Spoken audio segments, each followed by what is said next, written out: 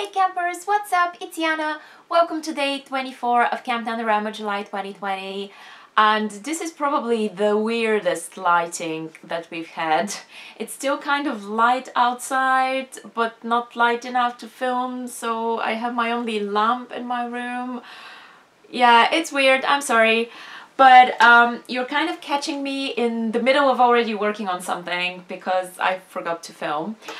Today I'm obviously, if you can't tell by the guitar that I'm holding, I'm obviously working on the musical, and I'm actually writing the villain song.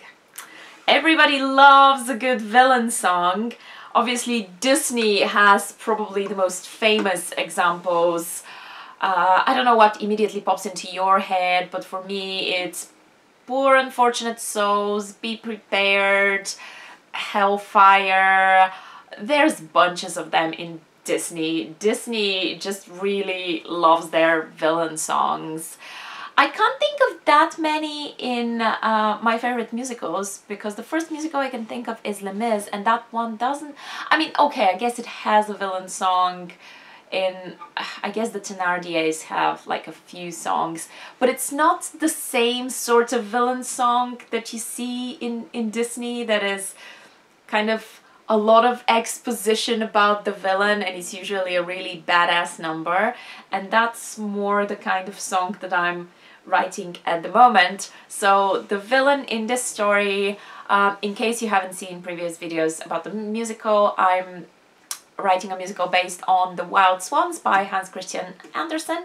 So technically the villain in this story is the new queen that the king marries. So the stepmother of the main character and her brothers, who enchants her brothers, turns them into swans, and chases her out of the kingdom and does a lot of bad stuff.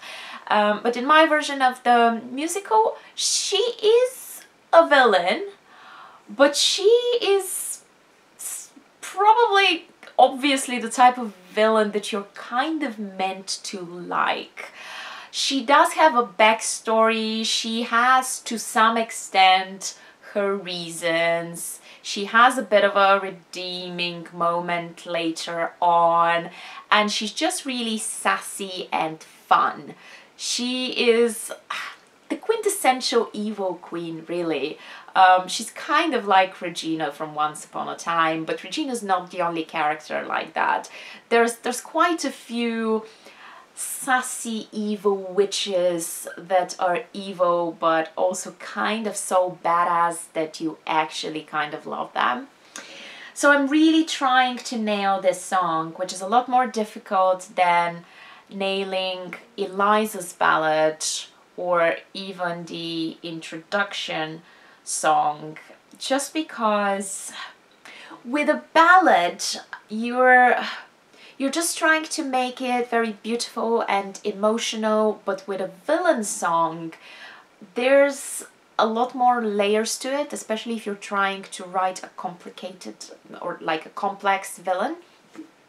So yeah, I've got like about one verse, so I'm gonna keep writing for now, and then I'm gonna compose a little bit, and hopefully I might be able to play you a snippet. No guarantees here, but we'll see. So let's get to work.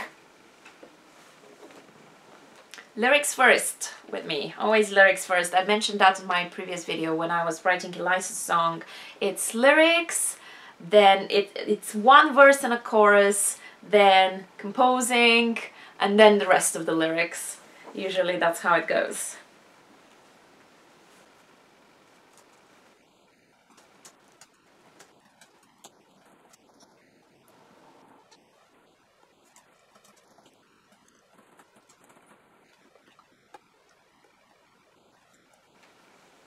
I don't know if you've noticed, but like I tend to mouth words a lot when I'm writing poetry. I never do that when I'm writing prose, but just with lyrics and poetry, you're always checking that you're actually staying in rhythm. And I feel that I absolutely have to speak soundlessly say the words. Otherwise, I don't know. It's one of those things. It's like when you're putting mascara on and your mouth is always open. It happens automatically. Okay, let's see what we can do for the melody.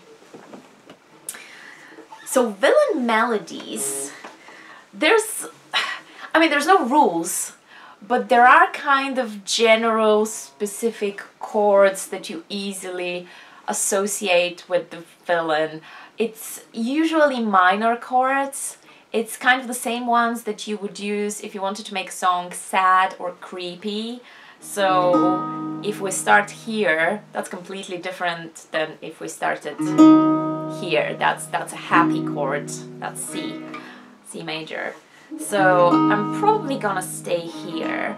I'm not that great at the guitar, so I mean, I know a fair number of chords, but there's always the temptation to kind of stay within a few easy ones.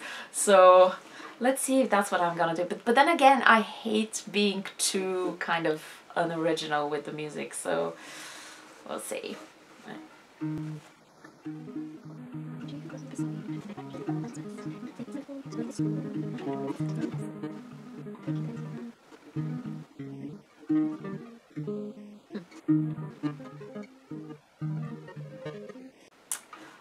Okay, well, something interesting is happening here. I think because I was trying to be original, and also because she's kind of very multifaceted as a character. I ended up doing something with the melody that I don't usually do, which is I'm kind of mixing a lot of minor chords with some major chords, but not in like necessarily very logical places.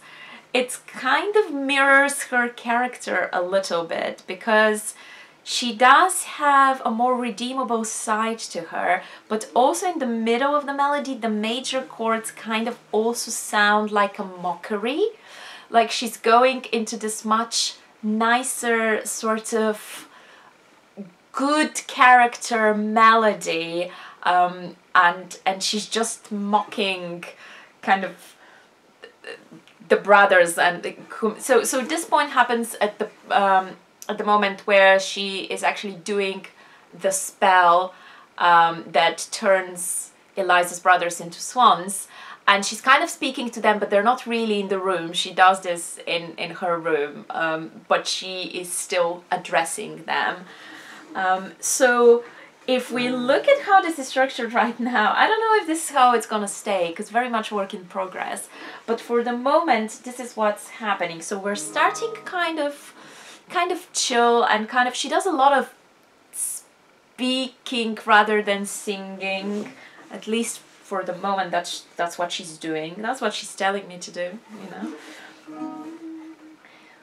Well, I warned you, if you crossed me you'd be sorry. You may cry, but trust me, Mama knows what's best. See, she's already mocking. And I think it's time. Let's try this again. Well, I warned you, if you crossed me you'd be sorry. You may cry, but trust me, Mama knows what's best. And I think it's time for you to leave this story. That's right, little birds. It's time to fly the nest. And here she goes from the minor chord, so she goes, oh, you think your daddy's really gonna care? And she goes here into this much more kind of bright and positive note. Oh, you think your daddy's really gonna care when he hears that you are nowhere to be found? That old fool believes that I'll give him an heir. Well, I might, but by then he won't be around. And she goes back to her real voice. And then we've got this is, she's prepared the spell already, and then we've got this build up with the spell here, that the problem is the way that I wrote it. I can't actually sing it. This is for somebody who has a much bigger range. I can't actually do the high note, so you're gonna have to excuse the high note. Alright, let's give this a go. I'll try to go through this whole snippet of the song, but it's gonna be difficult because usually I've got like 3 or 4 chords. This has a lot more than that, and as I mentioned before, I physically can't sing half of these notes, so please excuse the high note. I know it's horrible, it's just not in my range. Let's see. Well, I warned you, if you crossed me you'd be sorry. You may cry, but trust me, Mama knows what's best. And I think it's time for you to leave the story. That's right, little birds, it's time to fly the nest. Oh, you think your dad is really gonna care when he hears that you're nowhere to be found? That old fool believes that I'll give him an heir. Well, I might, but by then he won't be around. With my power now I bind you, but I'm kind, you can't complain. Could have locked you in a dungeon, or I could have had you slain. But instead, a transformation that befits the sons of kings. I give you wings, I give you wings. While the sun is in the sky, you will have wings. As for your beloved insolent Eliza, who has not discovered yet that she's a witch, I'd make sure no one would ever recognize her. But my spells don't work on her, so that's a hitch. And that's all I've got for now. It needs a lot of work, but it is a start. And I think it's gonna work. I think it's gonna work for this particular villainess. Thank you guys very much for watching. Let me know what your favorite villain songs are, or even what your favorite villains are, even if they don't sing. Thanks again, and I will see you tomorrow with another video. Bye!